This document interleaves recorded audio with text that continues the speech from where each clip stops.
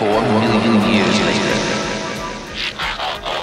Thank you for downloading and listening to the 4,000,000 Years Later podcast, a show where two friends get together, watch an episode of the Gen 1 Transformers series in order, and then convene to talk about what they saw. My name is Jersey Drozd. I am a cartoonist and teaching artist, and the other host's name is... I am Hoover, and I'm back. We're counting down to Extinction. Okay, there we go. I was wondering, what's it going to do now that he's no longer the ultimate Hoove? Countdown to Extinction. Hoove does stinction, if you know what I mean. Yikes. Sorry. Womp womp. Insert sad trombone. Or actually, if you ever do an audio drop for like the sad sound, I would love it to be the Price is Right. Boom, boom, boom, boom, boom. Wow. I do love that.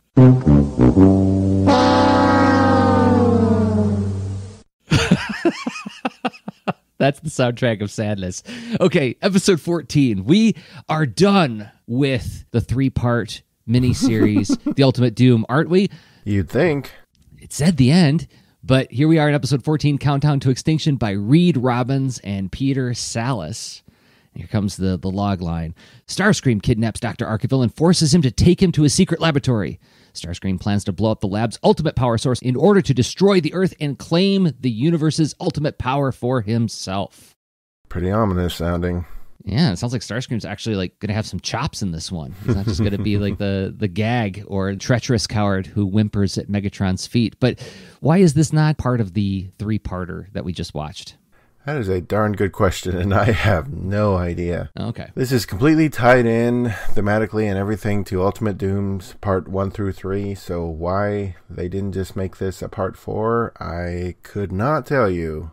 It's like too much having to do with Ultimate Doom to not be a part of it, so I don't know what their thought was. We could sit here and speculate a million years, but... Well, yeah, but you're right to notice that it's that tightly tied in, because we have remarked on how in this first season, there is a continuity. Like, the stories build on one another. Like, you see Optimus looking for the space bridge the episode after the space bridge is introduced, and they don't sort of bring you up to speed on what a space bridge is. They just have you found it yet, Optimus? I'm still looking for it. Oh, okay. So it's really counting on you and trusting you to follow along with the story. But this one... you can't start it without having seen Ultimate Doom. Like, it really feels like so tightly connected because when it starts, Victor Crowley just shows up and explains what we just saw in the last 3-parter, right? Yep. So brace yourselves for that. This is sort of a unofficial part 4 of a 3-part miniseries. Part 3.5. Yeah, sort of like how the Transformers American comics like ended with number 80 in a 4-part limited series. So tell us about the writers. Reed Robbins had written on a couple of cartoons before, and Peter Sallis had also wrote an episode of GoBots from around this time. But the pair would team up again on one episode in Season 2 of Transformers called Quest for Survival. Oh, I don't remember what that episode is about. That's the one where Cosmos is flying around in space, and there's these weird things called Morphobots or something. Oh, yeah, the alien cybernetic plants. Yeah. Okay. That's that one. Okay. So they write that one next season. But they don't have a lot of writing credits apart or together. So they didn't do that much. So I have to ask myself, this isn't the first time there's been like an odd name in the writer's credits for this show. I don't know like if their request for writers was a lot different than other shows, or if they were like tapping into people who didn't typically write for cartoons, or how that went, because there's always been like a couple names where that person like only did this and like maybe 1 or 2 other things. So that's kind of odd. I don't know the story behind it either, but it leads one to wonder, or at least it supports the hypothesis we put forward on the show before about this show was made by a lot of hands that weren't necessarily talking to one another. And so when these inconsistencies pop up, that just feels like that's going to be a natural consequence of that many people working on the same thing, not necessarily being as deep into it as, say, like later on when we get Beast Wars, where it's like Bob Forward and Larry DiTilio really producing the show and writing a lot of it. Right. So, okay, the episode opens up and we have Victor Crowley back, and holy cow, are we looking at Macross City post-1999 crash or Zentradi initial attack? Because that's what it looks like. We're looking at a devastated Earth. Robotech to the rescue.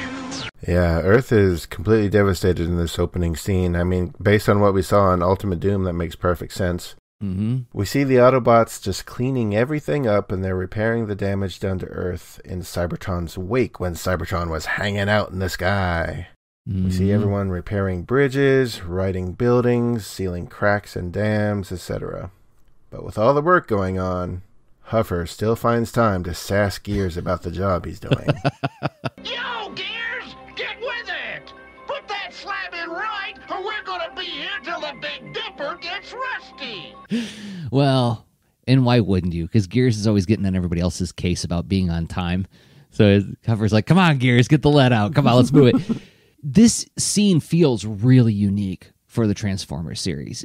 Rescue bots don't come along till way later. Most of the time in this series, the Autobots are really more or less just war machines defending, right? Like they're always defending against the Decepticons. You never see them doing like helping out with the humans and with reconstruction or cleaning up the messes from their battles. Yeah. This is like a full, I want to say like 20 seconds of just showing the Autobots like repairing the Earth. Mm-hmm. And even like the Dinobots are helping out with it. Mm-hmm. Yep. Yeah, it's not just the usual status quo where the Autobots are just sitting at home in the Ark waiting for something to happen. Mm-hmm.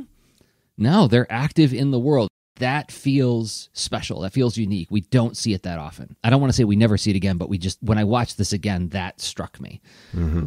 And that's another way it makes it feel like a part 4 rather than a whole new episode. Right, yeah. I guess a whole new episode, there would be an assumption that, okay, many months later, after the repairs are underway, here's Optimus standing in front of Teletran 1 saying, I always think about Megatron. Yep. Not the case for this one. This one even feels a little odd starting off. Mm-hmm. But we cut to Decepticon under the sea, and it's not just the Autobots fixing stuff. First thing we see is a school of fish go by like we've accidentally tuned into C-Lab 2020 instead of Transformers. This is the year 2020. The place is the Challenger Seamount, the top of an underwater mountain. A complex beneath the sea. However, as we pan down, we hear and then see an argument breaking out between Rumble and Skywarp. Can't you do anything right, Skywarp? Watch it, you metallic mini meatball, or I'll step on you. You and what army, you maxi turkey? And it seems these two are at it again, as we first saw them bickering back in Fire in the Sky. So they're really establishing a sort of sibling rivalry between these two, though I think this is really kind of the last we see of it, unfortunately. Yeah, I don't remember offhand if we see any more of that happening in future episodes. We'll definitely keep our eyes open for it, because I think we both agree that this would be a fun thing for them to have developed further. Yeah, I really like it. Especially thinking that Frank Welker is playing both of them, so whenever they get in an argument, he has to argue with himself.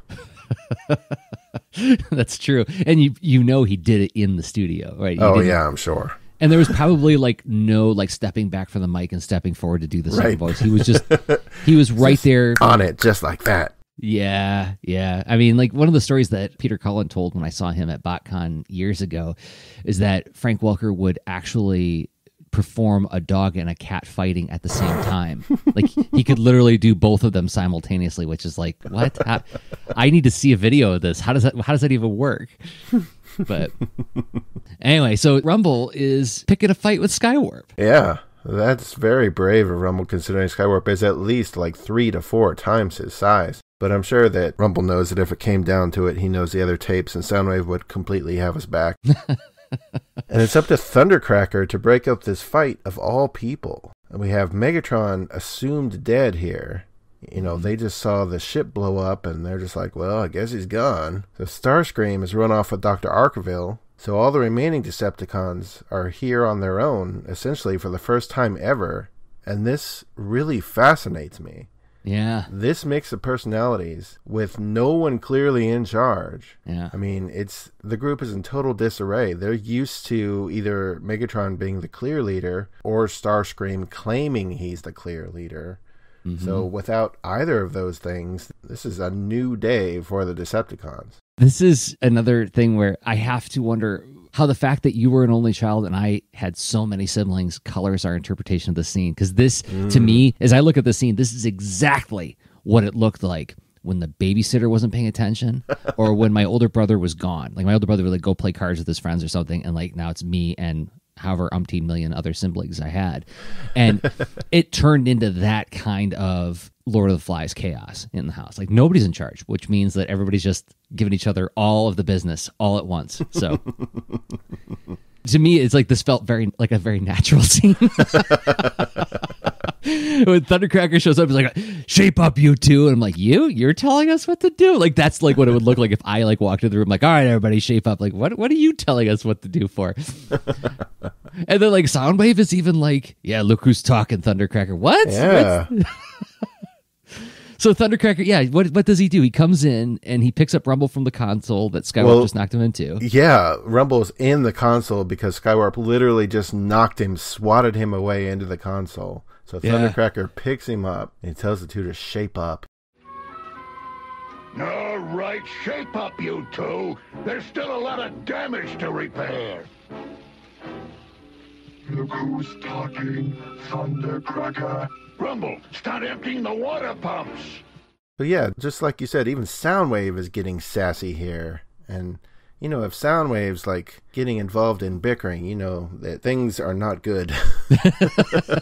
It's just madness. Yeah, I guess I hadn't thought about this either. This has got to be like some pretty like intoxicating brew for you as the guy who's always looking for insights as to how the relationships of all the Decepticons work. Mm-hmm. You get this weird outlier of let's take away two of the critical sort of ingredients of a Decepticon scene, Megatron and Starscream, gone. What happens? Yeah, it's like baking a cake without flour or sugar. You're like, what on earth am I going to get? It's all icing.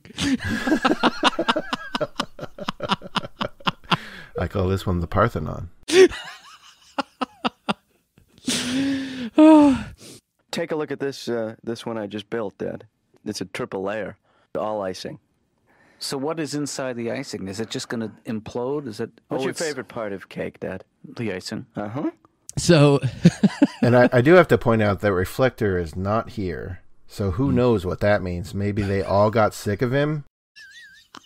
Maybe he's off working elsewhere. But we have this whole group of betas trying to get by on their own with no alphas present.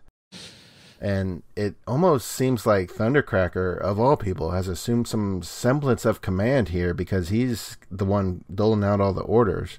Maybe because he comes across as the oldest, he just felt he had to do it in the absence of no one. Mm-hmm. I don't know. I mean, just as a lot of the jobs I've had in the past has proven, just because you're the oldest doesn't mean you're always the best leader.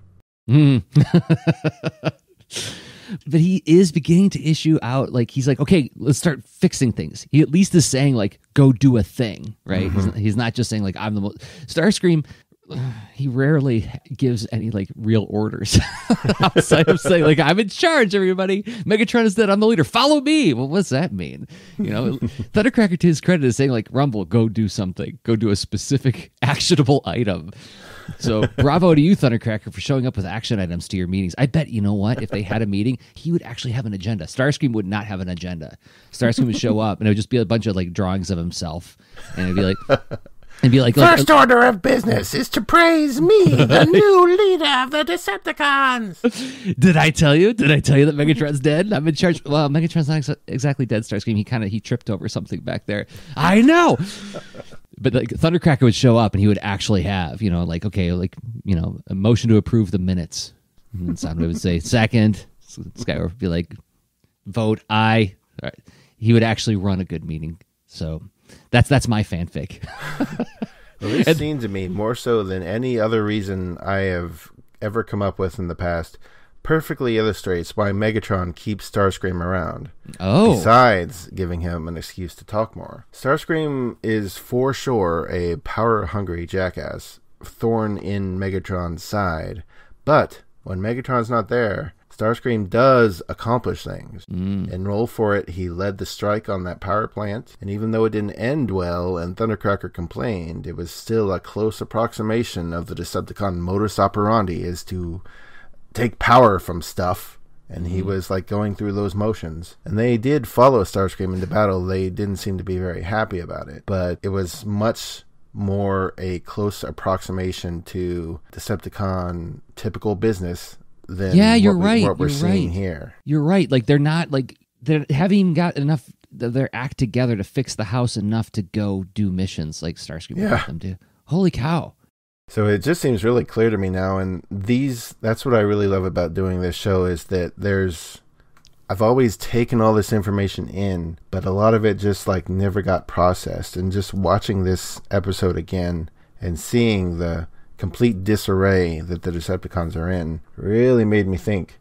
And I love this odd status quo. I wish we could get like a whole miniseries of this, of Thundercracker like trying to lead. You know, you're right. This is something that, okay, one of the sort of conceits of the show is that we compare our experience watching it as young people versus watching it as an adult and how we feel about it then and now. And I'll tell you that one of the things that really, really bummed me out about the American comics was how little Starscream and Megatron were in the comics. Like, it feels like they got Megatron out of the way as quick as they could.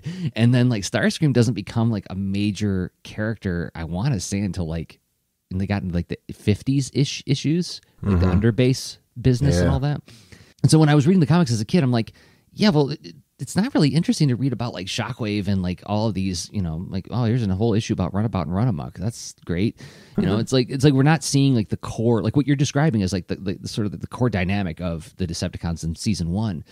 But as an adult, boy, oh boy, I would be very hungry for like a 4-part, 5-part episode of Megatron and Starscream are gone and presumed dead, and then we're watching what happens with the Decepticons and how they shake themselves out.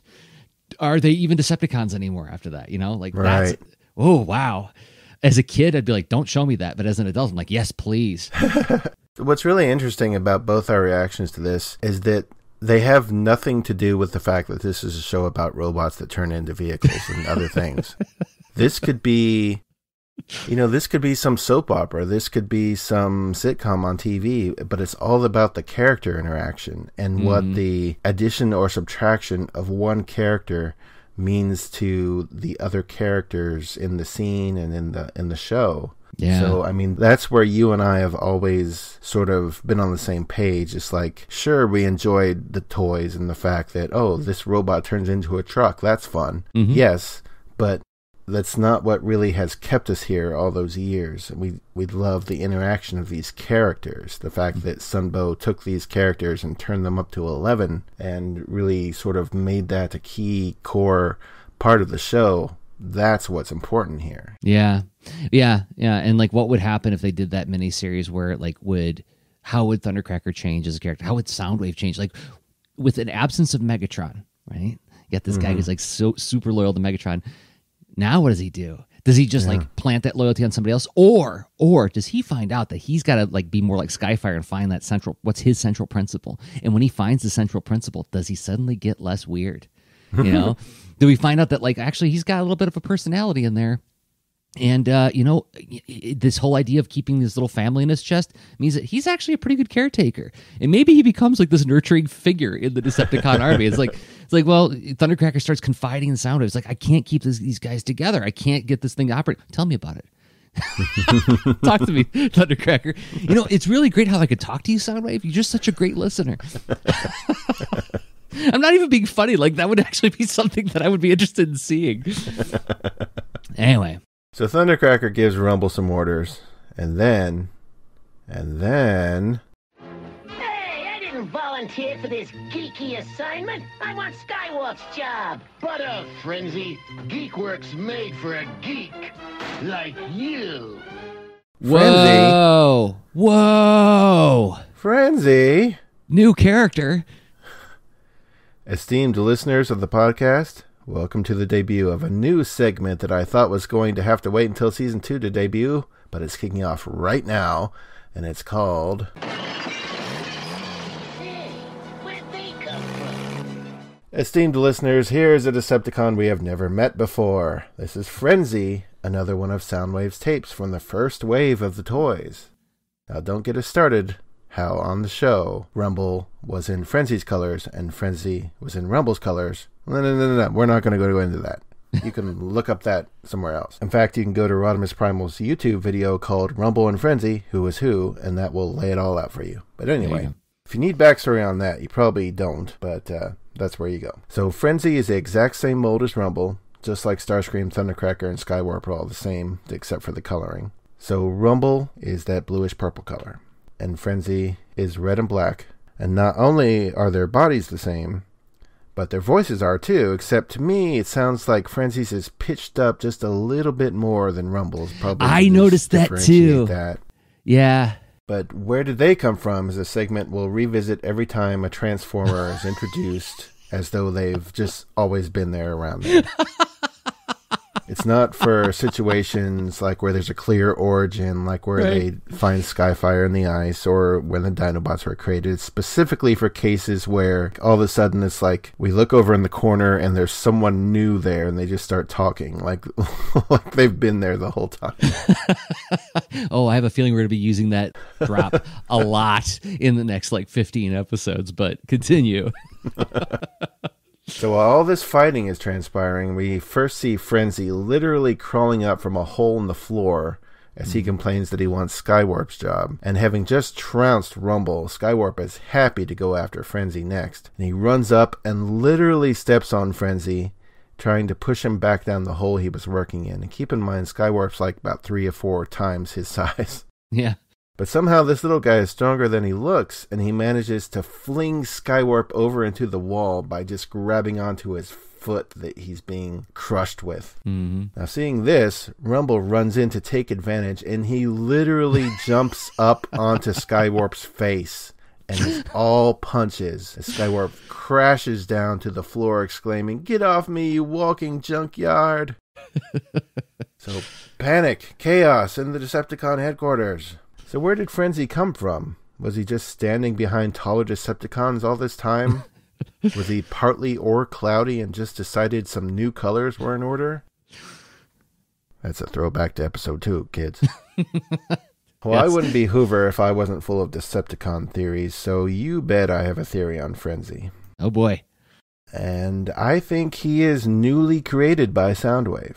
I think that at the end of the Ultimate Doom mini, with Megatron and Starscream both AWOL, Soundwave looked around, and he saw this ragtag bunch of other Decepticons he had to deal with, and he was intelligent enough to see that without someone here calling the shots, this team would soon fall prey to infighting. And who is the odd man out here? Thundercracker and Skywarp have a habit of sticking together, or at least working together somewhat fluidly. They don't typically argue with one another. Reflector, by definition, sticks together with himself, and this leaves Soundwave and the cassettes off by themselves. So I'm thinking Soundwave may have felt the need to add another to the ranks here that he could depend on in case things went south. They're saying, wait, Hoover, when you did SOS Dinobots, it was your theory that the Dinobots had to be created dumb, because without Vector Sigma present, they couldn't bring new life into being, so the Dinobots had to be very simple. Mm-hmm. Commodore 64 level programs, that's what I said. Mm-hmm. And I stand by it. But now you're saying Soundwave just created a new guy. Now, hear me out. I love how you're doing the TCVY kid again. Excuse me, you just said... Now, I'm saying through some kind of cloning or copying, Soundwave was able to make a duplicate of Rumble. They have the same voice, they have the same personality, they have the same powers. I'm suggesting that cloning is possible and is easier than creating new life from scratch, which requires Vector Sigma or using pre-existing personality chips. And Soundwave clearly is skilled in creation, as he's seen to produce the empty energon cube thingies. He certainly seems to be the one Earth-based Decepticon who could figure out how to make more troops if he has to. We did have all those troops pop up in episode 2 that weren't really explained. Those could have also been clones of Skywarp or Thundercracker. Who knows? So that's my theory, just that Frenzy is a literal clone of Rumble. Which I also think is cool for another reason. What are their alt modes? Soundwave just copied a tape. Oh, that's right. Which, for those who don't remember, audio cassette tapes, you would have a dual deck tape deck, and you would like put in a tape and hit record on the second tape, put in a blank, and you make a literal copy of the tape. I like this. I'm glad. This is like pure icy slush Hoover theory, right? It's like take out actually, it's just the syrup. It's just the Hoover syrup. It's as pure of a source of liquid refreshment as you could possibly get. Is that Hoover putting together a bunch of disparate ideas, and like the evidence backs it up, because when we see Frenzy in some later episodes, he has the pile drivers as well. He doesn't use the sonic attack that's on his file card. He does exactly what Rumble does. Yep. And if you think about it, I mean, we haven't seen this episode yet, but remember when the Decepticons make the fake Optimus Prime? Mm-hmm. And then Teletran can't even tell which is the real one? So there has to be like some kind of way for them to copy things and copy them exactly. Yeah, you're right. Well so it done. Just seems to fit in here. I'm so smart. I'm so smart. I'm so smart. I'm so smart. I mean, not that I was sitting on the edge of my seat wondering where Frenzy came from. Right. That's the other part that I like about this. Hoover's here to answer all the questions you didn't ask. This is what you've been doing for the last 25 years. Is like, I'll never forget when we were watching the 2001 Robots in Disguise cartoon. You're like, okay, I think I know where the Decepticons and Ruination came from and how we could tie it to G1. And I was like, why? Yeah, we'll get more into that theory one day, but that's my Frenzy theory. And if you're wondering if I have the same theory for Buzzsaw, yes, I do, but we'll get to that later when Buzzsaw debuts, because Buzzsaw still hasn't debuted. That's right.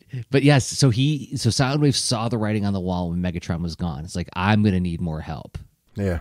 But no Vector Sigma, therefore, Rumble, get in the tape deck. Why? Make it a copy of you. You're getting a brother. Hop in. You're getting a brother. Okay, so he said, without an alpha present, got to increase the number of people on my side. And so he cloned Rumble into an additional tape named Frenzy. Wow. So now that you've been inundated with my theories on Decepticons, let's get back to what's happening. Which, by the way, is still barely 2 minutes in. I know. I was just thinking about this. Like, we're like, almost 30 minutes into this recording, and we're 2 minutes into the episode. Oh man, buckle up, everybody. Okay, so Skywarp versus Rumble. Rumble's just hitting his face, and Thundercracker runs up to lift Rumble off of Skywarp. It's just bedlam here, but thankfully a door opens. And in walks Megatron, who booms, "Silence!" And everyone is shocked to see him. Everyone thought he was dead. Mm-hmm. And Rumble remarks, "But Megatron, we thought you were, Well, think again.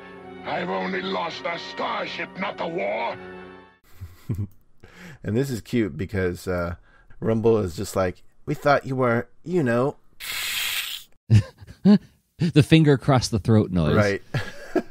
And I love Megatron's reaction because it's great visually. He sort of like sinks down to Rumble's level and he screams in his face, "Well, think again." Also, this goes back to my interpretation of the scene where this is what happens with siblings when there's no authority in the room. Right. And then like I have very, very clear recollections of Dad walking in the room when like in the moment when things are like at their worst kind of thing. And the moment you hear his voice, everybody just stops what they're doing. You freeze in place kind of thing.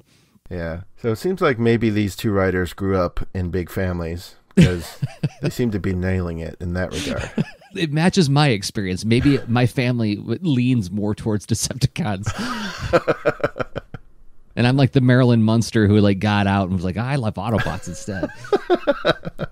Anyway, but Megatron says he has unfinished business with Dr. Arkeville, and Thundercracker exclaims that he's gone, and so is Starscream. Megatron does not like this idea of them working together. Yeah.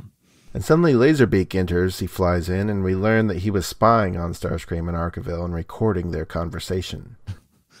And now Megatron has confirmed that the pair are indeed working together, and this needs to not happen. So Megatron orders the team into the air to deal with these traitors. So Megatron's back like 2 minutes, and already they're like being active again. Yeah. And not just arguing about fixing the place. They're just back to their well-oiled machine, literally. Yeah. And that's all these guys need. They need someone to tell them what to do. Let's put a dog ear on that, because I think that is an interesting analysis of the Decepticons, and also like it's both an advantage and it's a disadvantage in that if your abilities are so fragile that they can only function when you're explicitly being told to take an action, right? Like if your agency is so removed from you that like if you don't have somebody literally bossing you around, you just fall into chaos and disorder.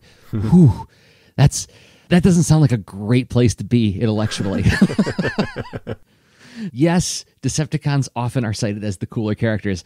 I would step in as the boring old adult, and as a boring old adult, this is my purview to be a boring old adult, is to say like, yeah, but look at that, everybody. Like if they don't have literally dad yelling at them, they can't function. That's not as cool.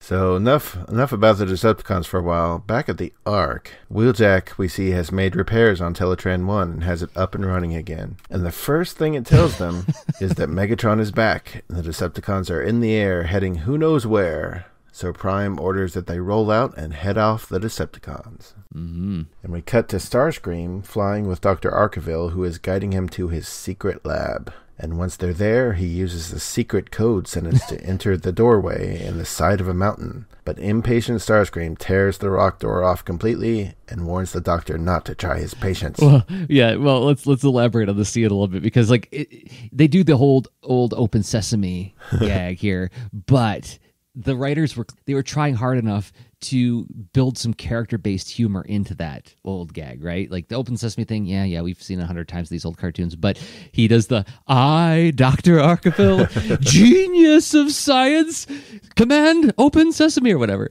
And like he drags it out just long enough that you believe it when Starscream's like, all right, and he picks up the rock door as it's sliding open and throws it off the mountain. And he's like, I'm just a warning to you. Like, come on, don't waste my time with your, to quote Megatron, your pomposity. So it's a cute moment.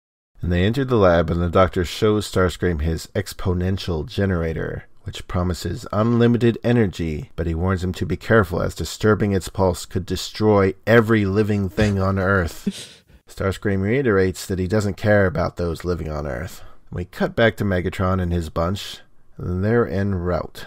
As Rumble notices the Autobots following them, Megatron orders Skywarp and Thundercracker to deal with them. And we cut back to the lab, and Starscream has used his science knowledge to basically set a timer on the exponential generator, which will set it off in 8 hours. I love this. I love that he's like, I've interfaced your generator with a timing mechanism, and he's so proud of himself. It's like, yeah, I hooked up an egg timer to your energy. Right. Which effectively turns it into a bomb. Like when I flick this switch, it'll build power to infinite capacity. And the Doctor proclaims that it will destroy the Earth. And Starscream is well aware of this. His plan is that by destroying the Earth, he'll be able to collect all the energy. And Arkeville says he won't allow it. And this causes Starscream to exclaim, You have no say in the matter, puny flesh creature! And I believe this is only the second instance of Decepticons calling humans flesh creatures, which I really do love. Mm-hmm. And Starscream plans to be on Cybertron when the Earth explodes and absorb all the energy from there. So he takes off with the Doctor and heads to Cybertron as the timer counts down. So if we could reflect on the scene just for a few seconds, I have a couple of thoughts on what's transpired here. One is, I've spent a lot of years, I don't have like an academic chart on this, but I have like sort of a thinking aloud chart of different kinds of villains and how you would categorize them. And one of those villains is what I call sort of the love villain, is that they love the world so much they just want to have it all for themselves. They're the greedy child character, right? Mm-hmm. And the one weakness of that character is if you threaten the thing they love, they'll even help their enemies to stop you from doing that, right? This is the bad guy who will team up with the good guys to stop an even worse bad guy, right? Like Skeletor in that one episode. Which episode is that? He has to team up with He-Man and I think... Evil Seed. Yeah. Yeah, Evil Seed is going to destroy everything on Eternia and make way for all of his plans, right? And so now Skeletor is like, okay, well, I guess I'll have to work with He-Man, you know? We need more power. Skeletor, raise your Havoc staff. Now.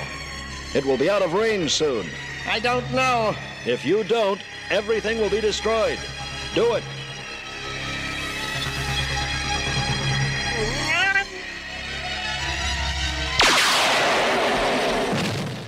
And there's even in City of Steel, that episode, Megatron has to team up with the Autobots because Starscream sets a situation where everything's going to be destroyed, right? And I think that kind of villain is always kind of interesting to me because of that one hamstring that they have. Mm-hmm. And Arkeville is like, there's a couple scenes in here where he's like, he's begging Starscream. He's like, the thought of the extinction of Earth is unthinkable to me. So, okay. He's an evil dude. He's not a good guy, but his actions come from this, you know, he does have something in him that like he loves the earth so much, right? That he would, and he even says to Starscream, he's like, oh, well, how about I stay here and make sure the timing mechanism works well. Starscream's like, do you take me for an idiot? You know, you'd shut it off the first second I left. And Starscream, that's why he takes him to Cybertron. And boy, is Arkeville in for a bad time coming up. But yeah, so he's kidnapped the Doctor and taking him to Cybertron because he knows that he can no longer trust him because Starscream has threatened the one thing that he loves. And I have to ask you, as the Decepticon expert of this duo, do you think that there's anything that you could threaten that would make Starscream capitulate? Like the way that if you threaten to destroy the Earth, the Doctor will even turn against you. I don't know. Is there anything that Starscream cares about so much that you could actually get him to side with the good guys? That is a good question, and nothing is springing to mind at all. Because Megatron will if you threaten his Decepticons, right? Right. City of Steel, he says, what I do now, I do for my fellow Decepticons. Starscream wouldn't do that. Yeah, Starscream is all about himself and nothing else. Huh. So, I mean, just as a creative person, I think that's worth considering when you're thinking about developing your own villains. Like, do they have that or not? Right? Yeah. Is there like a secret weakness they have that if you brought it up, it would make their motivations be altered? Because I would argue that Cobra Commander in G.I. Joe is one of those love villains, right? Like if you tried to destroy the world, he would certainly be like, hey, Duke, look, I hate your guts, but guess what? We're friends right now. Yeah. I need a place to live. So yeah, it's not like Arkeville's just like, well, I'll just live on Cybertron. You know, yeah. that doesn't seem to be an option for him. Right. And other villains might, well, you can think of like other types of villains, like say the Force of Nature villain, like a zombie. They don't care. The Dark Inertia villain where it's like just destroy for destruction's sake. You know, they don't care. But, and then a madness villain, like say like the Joker, would he care? I don't know. Maybe, maybe not. But yeah, this particular kind of villain is an interesting one that I spend a lot of time with my students, like contemplating that kind of character because like, love's a funny emotion. It can make you do all sorts of things. Anyway, so Starscream takes off with Dr. Arkeville, and we close on the timer counting down, right? Yeah, it's counting down. The Earth goes kablooey in 8 hours. But in the meantime, might as well spend some of that 8 hours thinking about purchasing Snake Mountain. Yes! Come to Snake Mountain. Yes, you dare. Snake Mountain with Echo Microphone from the Masters of the Universe collection. Action figures each sold separately from Mattel. And hey, how about a snack as you head down to go by Snake Mountain? How about some Hershey's? When you take a bite, oh, you'll say I'm right. Hershey. It's a fun one.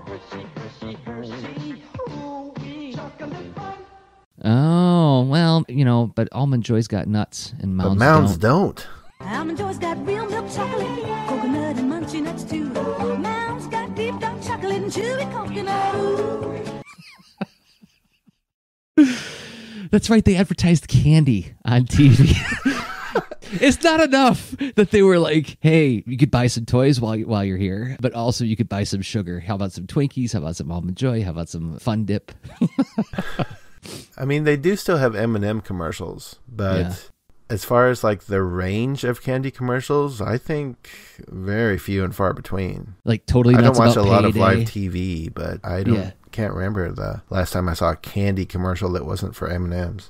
And I have to wonder how much of that fed into the fact that a lot of my life in elementary school was thinking about candy. And a 3-year-old daughter. Let's not forget her. Yeah, that's the age to be 3. I'll tell you, I always thought if I could go back in time, I'd want to be a teenager. I'd go right to 3. You don't get happier. You can't get happier than 3. I watch my daughter. It's incredible. The other day, she's staring out the car window for 15 minutes, just smiling at nothing. Yeah. Oh, I can't get over it. Finally, I turn. Alexandra, what are you thinking of? Candy. Candy. Yeah, well, think of when was the last time you could daydream about candy, folks? Try that. Try it as an adult. You can't.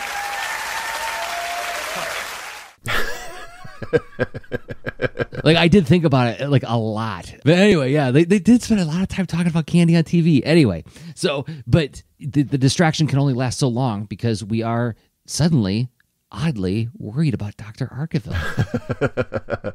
And as we come back, Starscream's flying through space as Arkeville begs Starscream to spare Earth. But sympathy is not an emotion that's present in Starscream. And there's a great moment here where you hear, like, first of all, Casey Kasem is actually doing, like, some real acting here. Where he's like, Starscream, I implore you. Mm-hmm. And Starscream says, compassion from you. You know, like...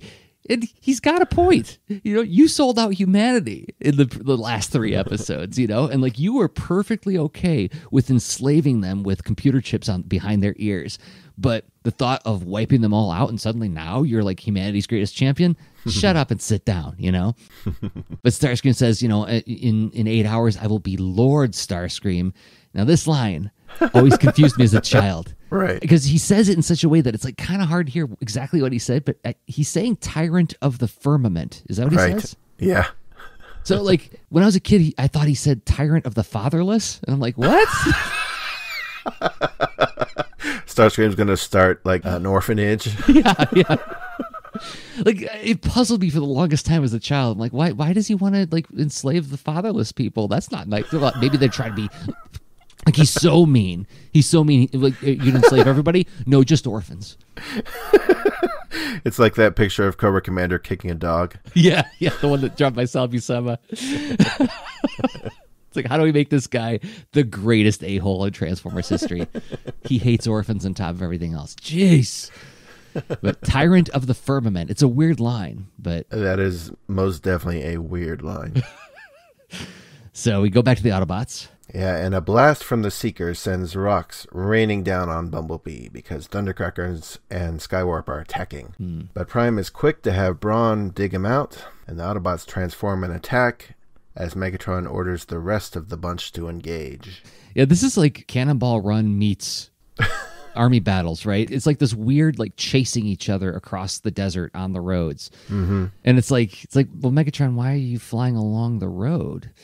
But okay. Yeah, there's a lot of odd things happening in quick succession. Megatron manages to sneak up behind Prime. Oh, yeah, this part's great. And the pair begin brawling. Like he tiptoes up to him, right? Like he's like behind him with his arms up, and you think he's going to do a guess who kind of thing. They begin brawling only for Prime to get the upper hand as Megatron calls for the quickest retreat ever, saying the Autobots are too hero-programmed to know when to quit. And the Autobots give chase on the ground. But this whole little battle between them is bizarre because it lasts a couple seconds. Yeah. And at no point are they talking while they're fighting.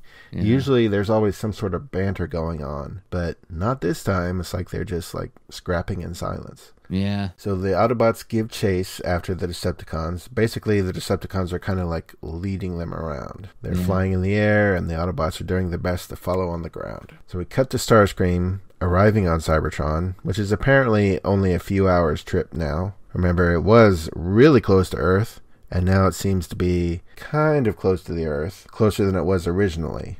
Right. So Starscream lands on Cybertron, and he meets up with Shockwave, and Shockwave is surprised as Starscream enters with Arkeville, and he declares that the Doctor is not allowed on Cybertron by Megatron's orders. Yeah, this flesh creature can't enter here.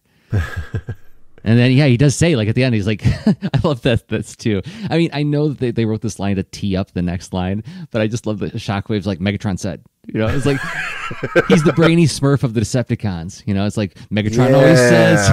Wow, I never made that connection. As Papa Smurf always says, work is the key to happiness and the highest aspiration any Smurf can. You are completely right. But he's like, this flesh creature's not allowed in here. Look, it's not me. It's Megatron's orders. I would love to have this place filled with humans, but you know what? Megatron, he's kind of a stickler. Papa Decepticon always says. And then we cut to 600 yards away, and then Shockwave crashes onto the ground in front of us. But Starscream claims that Megatron is no more, and he now leads the Decepticons as he brandishes a Decepticon sigil, which sparkles as it's displayed, just like Skyfire's Autobot sigil did when he showed it to Megatron back in Fire in the Sky. So what is this? Yeah. Is this like some kind of permit to lead that you have to carry around in your wallet? And it's like, he's got the Decepticon symbols on his wings, right? It's like, what are you really showing us, Starscream? I don't understand it at all, but it's a weird moment, and I can't remember how that moment felt to me as a child. So I don't know, like, if that, I can't pocket this in kid logic. It just makes zero sense. Like, it's just like a visual thing to say, like, look at who's in charge now. Yeah. Like the music swells, like dun, dun, dun, dun, dun, dun, dun, dun, dun, as he holds up the Decepticon symbol. Okay, it's weird, but. Well, Shockwave is shocked and refuses to believe that Megatron is dead, saying that he's indestructible. The Starscream's like, all right, call him. Go ahead. See where he is. Give him a call. Why don't you call up your living friend Megatron? I love this scene. Yeah, I love what Shockwave does here. Shockwave emotionally states there's interference preventing any contact with Earth, and he sounds so bummed. It's rare to hear emotion in Shockwave's voice, but you certainly do here. And I love how earnestly, like, so in this way, he's also kind of like, maybe he is like the brainy Smurf of the Decepticons, because he says, like, but I assure you, Starscream, I will keep trying. He's like, don't you worry. I will do everything I can to find him. And Starscream's like, and no, you're not. This is the guy who was still calling Megatron after he was gone for 4 million years. Yeah, maybe that was the joke here. So, yes, he will keep trying. I got a lot of experience. First order is no further contact with Earth, as a null ray blast persuades Shockwave from further attempts, and Shockwave morosely agrees, yes, Commander Starscream. Yeah.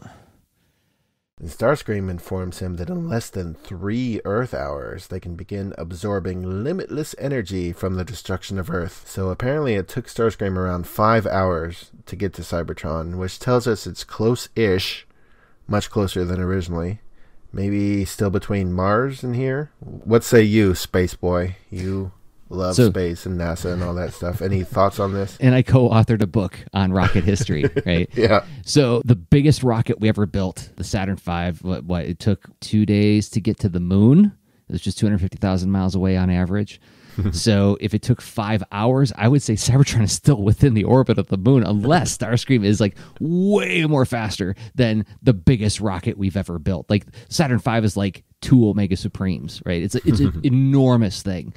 So 5 hours, yeah, Cybertron's not that far away yet, but unless, again, Decepticon technology, Starscream can fly in outer space. So, because like that's the other thing, if he's a jet, he doesn't have his own oxidizer on board. He would have to use Earth's atmosphere to oxidize the fuel to make the jet engines go, which means that he is not literally a jet. He's something more than that. He is like a rocket. So maybe he can go crazy fast, but he would have to be going so fast to get to Mars in 5 hours. I don't think he can go that fast. We'd have to look at his file card again. So yes, Cybertron is not very far away yet. That's the headline that I buried. So Starscream begins the preparation to absorb all the energy, and he says that the Doctor should be honored as he'll be the last of his kind. And the Doctor tries to stop the computer from executing Starscream's commands, but he is electrocuted. And this is one of those things about the love villain. The love villain. I got to find a better name for it. But the villain who, if you threaten to destroy his thing that he loves, like, he does a heroic act, right? He jumps at Starscream's computer. He's like, I may not be able to stop the destruction of Earth, but I can at least stop you from benefiting from the destruction of Earth. And he tries to shut down the energy-absorbing computers. And then, he gets horribly electrocuted. And Starscream orders 2 reflector-style troops to take the unconscious Doctor to Repair Bay. Oh, no. Back on Earth, Megatron and his bunch divert off their flight path in order to lure the following Autobots into the trap. Because the Autobots are still following on the ground. They're just... they don't know where Megatron is going, essentially. They're like, we just got to follow him. Yeah. He's up to something. What's your plan, Prowl? Well, I saw this movie called The Duel. Have you ever seen it? Steven Spielberg's first movie. Yeah? We just do that. You just follow him? Yeah, we just do that. You know how menacing that truck was, Prime? That's going to be you. But Megatron has led them to the Valley of No Return. And suddenly the Autobots are trapped in quicksand. Ah. Because you can't have a kid's cartoon without quicksand. Right. Oh, there was a stand-up comic who did a bit about how, like, when he was a child, he thought more I think there were multiple stand-up comics. Yeah, like how much we thought about quicksand as children. Like, it is something that feels very primal and buried in our lizard brains. Like, the thought of sinking into something and not being able to get out is so profoundly frightening. You'd be dumb not to use it in your kid's cartoon. I was a very nervous kid. I was anxious all the time when I was younger. But what's nice is that some of the things I was anxious about don't bother me at all anymore. Like, I always thought that quicksand was going to be a much bigger problem than it turned out to be. Because if you watch cartoons, quicksand is like the third biggest thing you have to worry about in adult life. Behind real sticks of dynamite and giant anvils falling on you from the sky. I used to sit around and think about what to do about quicksand. I never thought about how to handle real problems in adult life. I was never like, what's it going to be like when relatives ask to borrow money? Now I've gotten older, not only have I never stepped in quicksand, I've never even heard about it. No one's ever been like, hey, if you're coming to visit, take I-90, because I-95 has a little quicksand in the middle. Looks like regular sand, but then you're going to start to sink into it. So, of course, Megatron being Megatron, he has to stand above the Autobots and taunt them and laugh at their expense. That's right. And he orders Laserbeak to stay behind until the last Autobot sinks into the sand, and he and the rest of the Decepticons depart. So the Autobots continue sinking, and as Laserbeak swoops down to get a better view, to get some better footage for Megatron, Mirage fires a rocket at him, and the blast causes Laserbeak to revert to cassette mode, falling directly into Jazz's hand. And Ironhide uses his liquid nitrogen to harden the quicksand, and the Autobots are able to climb out. And Jazz exclaims, Hey, Optimus, how'd you like to hear #1 on the Decepticon Hot Cassette Charts? As I believe the Earthlings say, lay it on me, man. You got it. Let's hear what Laserbeak taped. Yes, Starscream, I understand. Good. Take me to your secret laboratory. I have use for your other inventions. That is our next destination, Autobots. Transform and roll. So they're able to hear what Laserbeak recorded while he was spying on Starscream and Dr. Arkeville. But how do they know where Arkeville's lab is?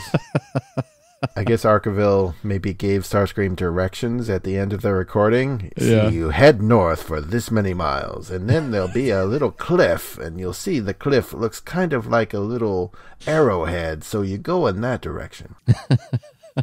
Well, I don't know, but now both the Autobots and Decepticons are headed to the Doctor's lab. We can't skip over this without also reflecting on Optimus he's getting into such dad mode that he's even making like dad reference. It's not exactly a dad joke, but he's talking like a dad where he's like, as I believe the Earthlings say, lay it on me, man.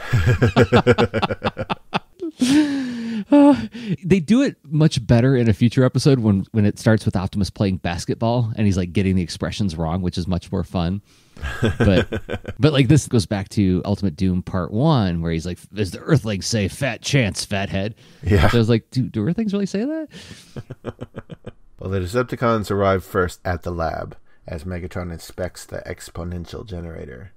And we see the timer counting down as it reads 2 hours and 15 minutes until we head to the second commercial. Wait a minute, we're going to commercial break. with 2 hours on the clock, 2 hours to midnight, to borrow an expression. Oh, man, I am not ready to think about crass commercialism. Are you? Well, I don't know. This. I'll tell you what's not helping my anxiety at this moment is that you're advertising a toy/board game where I have to operate on a human being to remove funny things out of his body, and then it makes electric noises when I don't get touch it the wrong. sides. My turn. Take out asparagus for $100. It takes a steady hand because if you touch the sides... Here goes his funny bone.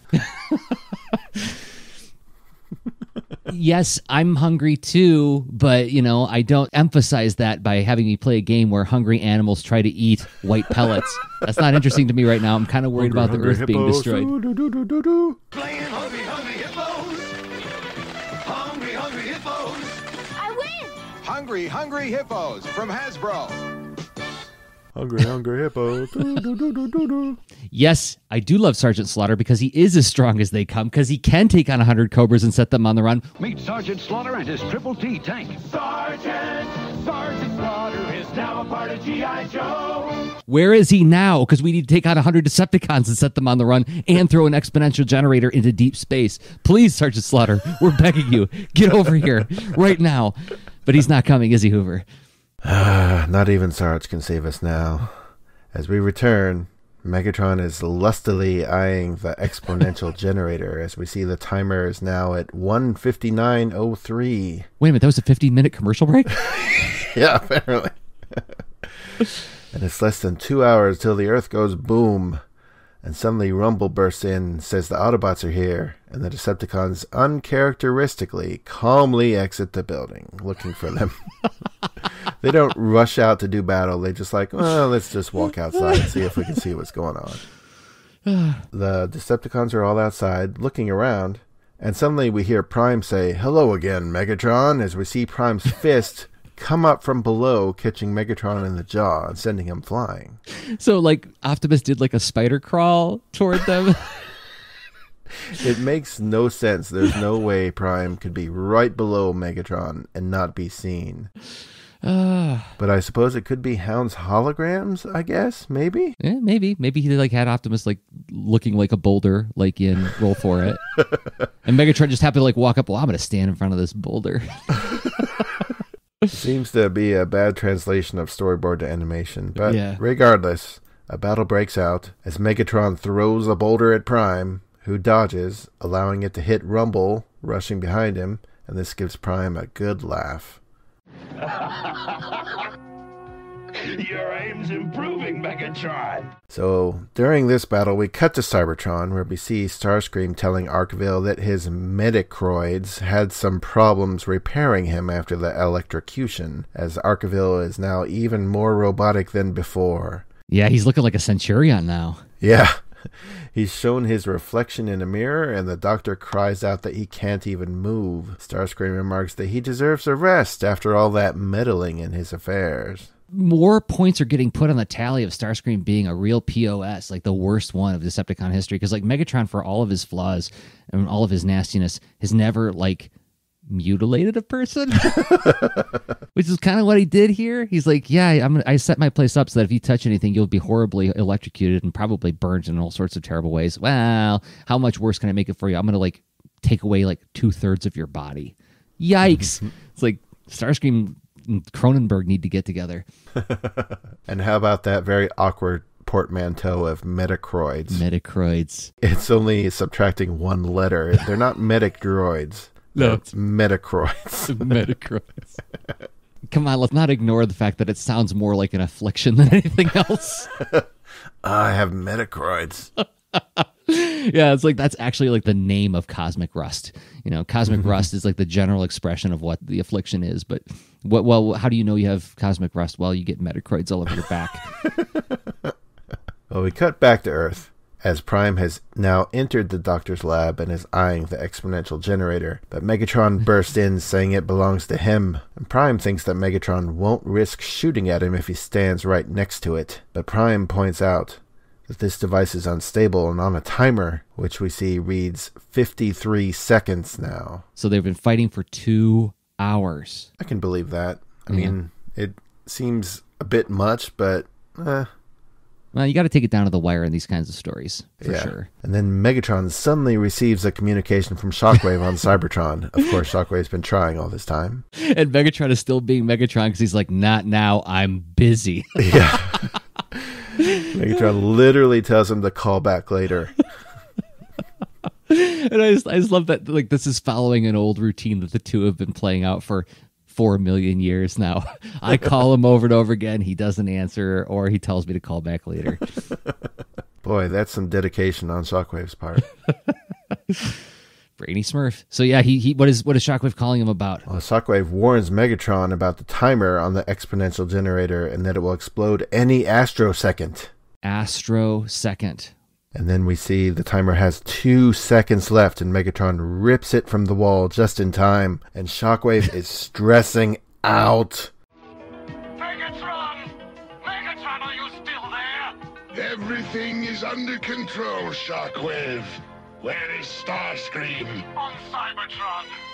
He planned to destroy the Earth and gather the energy of the destruction. When I get my hands on that traitor, his catalytic data assembly is mine!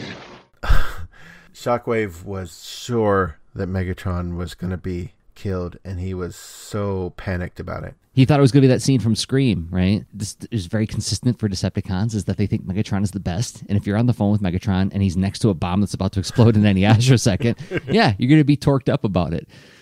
But yeah, it's a great performance by Corey Burton. Like, this is the most agitated we've ever heard Shockwave. Mm-hmm. Yeah. And like those nice moments earlier on where he's like, oh, I'll keep trying to call him, I promise. Mm-hmm. Normally he's just... like, I think it was in Divide and Conquer was like the first time we heard when he did like the Fools, they're back. Yeah. You know, where we actually hear like a little bit of difference in tone in his voice.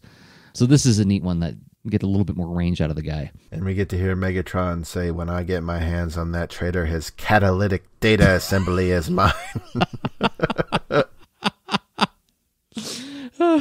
Yet another crazy robotic sounding thing. Yeah. It's like, and also it's like, I know what they're trying to hint at because we all heard grown-ups saying things like your hiney is mine or whatever, but like it makes me think he's talking about some kind of like weird organ. His spleen is mine, you know. his lower intestine is mine. So back on Cybertron, Starscream is wondering why the Earth hasn't exploded, and he orders Arkeville back to Earth to go check the timer, which is kind of odd because it's like the Earth's supposed to explode like now. Yeah. He's like, go back to Earth and check the timer. Now it's clearly at least a 5-hour trip to Earth. Yeah.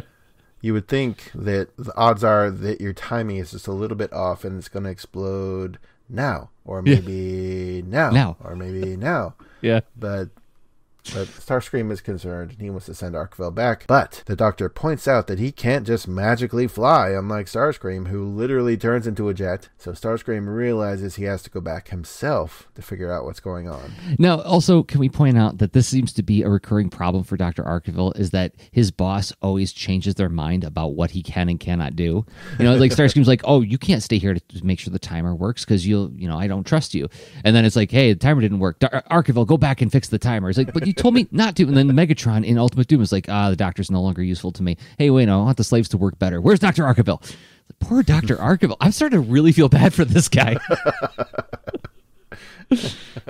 Back at the Earth lab, Megatron is removing the glowy part of the exponential generator, which is dangerously unstable. It's like a glowing egg, almost. Yeah. And after wrestling around and fighting over the device with Prime, Megatron realizes this thing is about to explode, but not here if Megatron can help it. See, even Megatron is going to save the Earth. Mm-hmm.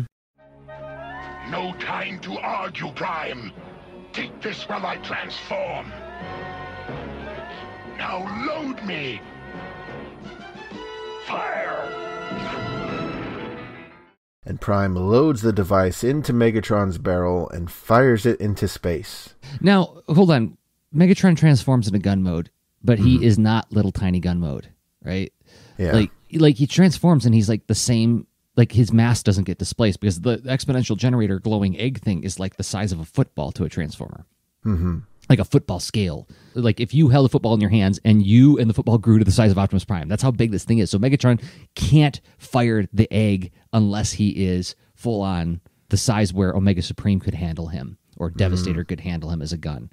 So that's interesting too, is that not only are bad guys, good guys working together on this, but we get to see Megatron in gun mode at a different scale. Yeah, more of that mysterious mass shifting that seems to allow them to become whatever size they really need in the situation. Like Megatron can go down pretty small, but he can like stop it in the middle at some size. Mm-hmm. You know, very plot-centric, but whatever. Yeah. So it exits the atmosphere as it's fired. Yeah. And here comes Starscream back to Earth. Which I do love this. Time-wise doesn't seem to make a lot of sense, but we see this device explode just as Starscream is passing it. Yeah. It sends Starscream crashing back down to the Earth and conveniently right in front of the very angry Megatron. Well, the Decepticons have the same power that Autobots have. Yeah. Where if you're falling, always land by friends. And this is like the one thing that Starscream wishes he didn't have in his technology. Like the computer's like, I'm helping you. I'm going to help you land by some of your friends. No, I don't want to land by my friends. I don't have any friends. Don't you understand, stupid computer? I'm helping you. Look at what I did. You landed by your friend. And he lands on the ground. He looks up, and Megatron's like, welcome home. And Starscream stutters and stammers. He says, Megatron, we all thought you were dead. I wouldn't have done any of this if I thought you were alive. I've been a good boy, really, I promise. The only thing he's not doing is like the Rodney Dangerfield collar adjusting. We were sure that I could have sworn that. And we see Megatron pick Starscream up, and we cut to the Autobots. Yeah, it's just like a quick wipe, home. And the Autobots are just driving home. And Bumblebee wonders what Megatron will do to Starscream, and Jazz remarks that Starscream getting his is the first good thing that happened all day. And they have a great laugh at Starscream's expense. Starscream's gonna die. Ha ha ha ha. Apparently, freedom is not a right if you're a terrible person, like Starscream is. Right. I find it somewhat problematic that they're all having a laugh out of the fact that Starscream is probably being tortured right now. Like, notice Spike and Chip are nowhere to be found. And I think that this is a telling thing, because I don't think they would talk that way in front of Spike or Chip. You think the Autobots are like putting on a show and like portraying themselves as more heroic than they actually are when they're in front of humans? Well, let me put it this way. I think that they would be on better behavior if they knew their consciences were around, right? Like, I think like they would say that, and then like Chip would be like, "Oh, come on, guys," and they'd be like, "Yeah, you're right, you're right." And because I mean, it's true. Like, we're all human, and we think like very, very unhappy things about some people in our lives, right? Like, or somebody cuts us off on the road, and we're like, "Oh, I don't like you very much." But like, we know we shouldn't think that way, right? And I think that's what Chip and Spike are there for. So the Autobots are just showing that they're just people too. You know, they have their shortcomings. But I wish Chip was there just to like shake his head sadly, and then everybody would be like, "Oh, okay, well, you're right after all. We should hope for Starscream's redemption, and not for him to be harmed." But it seems in all that mess of a plot, we never did see Laserbeak escape Jazz's tape deck. I do like that. I wish that would have been like a little coda or after credit scene. like just cut to later, and like Jazz is like taking a nap, and like we go inside of his dashboard, and we see the tape there. We hear Laserbeak's like squawky voice, like, "Hello, let me out." Or maybe this is the origin of Buzzsaw. Like, Laserbeak was gone for a long time, and Soundwave just sort of was like, "Oh, he must have died." So he builds Buzzsaw. I like that. And then Laserbeak comes back, and he's like, "Oh, Laserbeak, you're back. This is awkward. Here's your new brother." Oh, that's pretty good. I like the idea of Soundwave being like, "Oh, he must have died. That's too bad." Oh, that's true. You point out a major plot hole in this episode. Yeah. Hoover lines him up and knocks him down, though, because he's always got a theory to explain why something doesn't make very much sense. I've never had a very full social life, so I've spent a lot of years with Transformers cartoons. Desperately seeking fellow Transformers nerd. That would be your Pina Colada song. If you like commenting on Starscream and thinking thoughts of Cybertron. We just wrote it. All right, so wrapping up. Thoughts on this episode? Countdown to Extinction? It's one that I would have categorized as being a less memorable episode, except for a few little tiny highlights like, oh, cool, Optimus and Megatron working together. But thinking harder about it, I'm really moved by what they were promising with Dr. Arkeville. This is another one of those things where, again, we keep talking about how Sunbow brings us right up to the point of growth and development, but then like takes 3 steps back or doesn't go any further than like getting us excited about it. In that, Dr. Arkeville I would have liked to have seen a redemption story with him. And it feels like this is pointing that direction with him. Yeah. How cool would it have been? I mean, again, I'm thinking like comparing like with Robotech. How cool was it in Macross when you saw Britai working with spoilers, the RDF? Like, I remember as a child thinking like after so many episodes of Britai being a really kind of a menacing character, and then suddenly he's like smiling at our heroes as he's talking with them, right? Yep. How cool would it have been to see an episode where Dr. Arkeville and Chip Chase are working side by side? I mean, if I were writing it, I would have him lapsing into his self-aggrandizement every once in a while, right? Like there would be these moments where he's like, I, Dr. Arkeville, genius of science, and Chip would be like, all right, come on. We got work to do here. He's like, oh, yeah, you're right. I'm sorry. It's old habits, you know?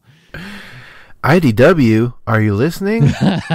You know you want to greenlight that Chip Chase Dr. Arkeville miniseries. Don't say it, IDW, unless you mean it. But yeah, I mean, I would be really excited to like retell Megatron's master plan parts 1 and 2, but with Dr. Arkeville in the mix, you know? And it'd be like, who can we help? Like, 'cause the Autobots are gone. So how can we stop this guy? Well, and then like you have it come out of the shadows. Like there's one person who knows Megatron better than any of you humans. You know, and that's that would me. be a cool comeback. That would have been a cool comeback. Like, oh, we can't trust him. Oh, how could we trust him? You know, it's like, well, I'm the only person you can trust because I put my life on the line for humanity once and I'm ready to do it again. Yeah, I'd like that. So, like, that's my takeaway from this. I feel like probably every episode is going to have some nugget of hidden promise at something interesting that could have been done that didn't get done. And I don't want to, like, end with this thought of this is a show that promises and never delivers, because it does deliver on other things. It's just that I'm always coming at it from this aspect of, like, could you have gone just, like, 10% deeper with that character? Yeah. Like what we talked about with Rumble and Skywarp. Yeah. Because that's another IDW miniseries that I think both of us would be very excited to write. Like, do our version of Tag and Binkor here, you know? Yeah. But with Thundercracker and Rumble, and it would be like across the entire Gen 1 spectrum of like what they were doing at these critical moments. Like, what were Skywarp and Rumble doing? Well, we can't say when Unicron attacked, can we? Damn it.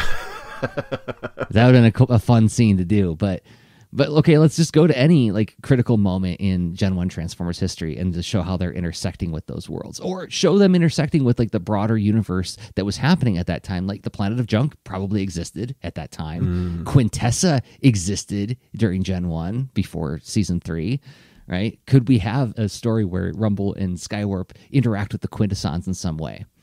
And playing on that idea of like what happens when you take Megatron and Starscream out of the mix, how these two brothers, you know, navigate their relationship where neither's in charge. So, what about you? Are you listening, IDW?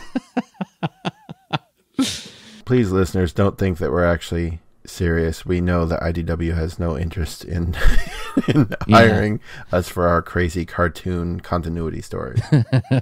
That's right. We're not trying to mob a publisher, because I'm already working in the comics industry and I don't need anybody in the comics industry to get angry with me. So like, why are you doing that? Why don't you just send us a pitch like a regular person? But yeah, what are your 10,000 foot up view of this episode? Well, the plot is kind of a mess, It's like for there to be this whole new sort of MacGuffin at the end of this, big 3-part series where the Earth was almost destroyed. And, oh, by the way, now there's this whole new way the Earth could be destroyed. It just seems a little weird. And just the fact that most of the episode is spent on the Autobots just following the Decepticons. Yeah. I said Cannonball Run earlier, but I think it's more like Smokey and the Bandit. If I'm gonna like use car chase metaphors, it's just them just following this. The whole plan is just like follow them. What are they up to? And then like Megatron like not deviating from his course. Like, okay, well, let's take a roundabout way so the Autobots can't follow us. Nope, I'm gonna stay on the road. So that part feels kind of like, and there's not much imaginative stuff that happens there outside of the quicksand. Yeah, it just seems to be like there to take up time. Yeah. C.S. Lewis once talked about like the difficulties with writing novels is like you come up with all the interesting parts and you have to find all of the spade work in between, Yeah, and that makes sense. That feels like this is what was going on there. I know I've written comics where I've had some spade work in there. This is me digging around in the garden for a little while until we get to the cool part. Well, that's when it's great to inject really fun character moments, but when they're sinking in quicksand, there's not a lot of fun character moments. I mean, you could say that Jazz is talking about Laserbeak as if he's... Like he's a Columbia House cassette. Yeah, you could say that the Jazz is talking about Laserbeak like he's an Earth cassette and playing some Earth tunes and that sort of little exchange they had. But, other than that, it was just sort of like, okay, we have to delay the Autobots. Yeah. How are we going to do that? We can't have them get there until like it's 10 seconds to go. Yeah, so it's just kind of messy plot-wise. I mean, there's some really fun interactions, as it was clearly made clear by me at the beginning of the show. Mm-hmm. Other than that, I mean... Yeah, you're right. We compare this to episodes like Roll For It, where it feels like that's a really packed 21 minutes. Like a lot of stuff happens in Roll For It. Yeah. And this could have had more plotty stuff happening. Or like you said, if not that, could we learn something more about the characters? What did we learn? We learned that Bumblebee gets buried and that Brawn can dig him out. Yeah, a lot of it is just seemed to be they're done to kill time. Yeah, you're right. And like there isn't even anything interesting with regard to the Decepticons' interactions when they're fighting against the Autobots outside of the fact that Megatron likes to stand up on a rock and gloat. Right. And yeah. And then apparently likes to sneak up on people. Boo. Yeah, so this feels kind of like an awkward episode. I mean, it's awkward going in because it's part 4 of a 3-part series. Yeah. So it just continues the awkwardity all throughout its 22 minutes. So, but I think a gift it gives us is a scene where we see the Decepticons interacting without Megatron or Starscream driving the conversation. Yeah, that was definitely a gift, and I loved it. But like I said earlier, it was only like the first 2 minutes of the show. Yeah, that's right. That's very true. I think we're both shining a light on a missed opportunity for the entire series where they didn't really do a whole lot with what happens when the boss is gone. Mm-hmm. In Divide and Conquer, when Optimus is dying, and they do that whole scene where Spike's like, we got to go fight the Decepticons ourselves, and Huffer says, "Oh, but we got your message, Spike." And it's like, okay, cool. They're going to show that these guys can come together even when their leader is not in the picture. But no, what do they wind up with? Nope, we really need our leader. Yeah. Okay. And this feels like that first scene was like the same kind of idea. Like you said, you would not be against a miniseries about a rudderless Decepticon army. Yeah. That's the kind of meat and potatoes I just want to chomp into. And the funny part is I don't think either of us would really care about any kind of new revelations about the status quo of the universe, right? It's right. Like, what you do about Transformers was totally undone by this new miniseries. Like, no, we just want to... Actually, we want a Giffen and DeMatteis Decepticon miniseries. There you go. Where it's literally them just chasing a mouse around the base. Oh. It's like our mythical editor in this situation is like, okay, what happens this issue? Well, they get into an argument and they start a fight, but then the fight gets broken up. No, I mean like plot-wise, what happens? That is the plot. That is the plot, yeah. Oh, and then Rumble finds out that he didn't pay the electrical bill. And that's our cliffhanger for the next episode. We're going to have to renegotiate this contract. So if IDW is listening, this is the part where they turned and walked away.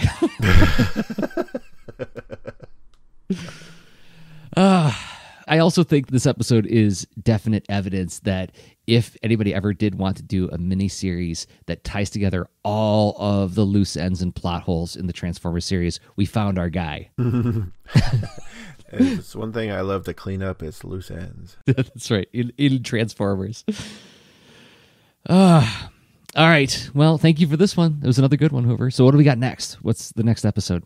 Next up is a plague of Insecticons. Does that mean new characters? Uh-oh. Your wallet's got a little bit of a break this episode, but hope it's well rested because 3 new characters debut next episode. Tell your parents. All right. Now available at your local store. Buy all our playsets and toys! So we will see you next week for a Plague of Insecticons. Until then, I have been Jersey Drozd of 4millionyearslater.com and Jersey Drozd on Instagram. I've been Hoover, who did not explode at the end like he thought he would. Thank goodness. Okay, bye. Bye-bye. Episode synopses are from imdb.com and some episode information taken from tfwiki.net. The closing theme is by Nick Mihalik, based on the original closing theme by Ford Kinder and Ann Bryant. You can find more of Nick's music at soundcloud.com/Nicholas-Mihalik.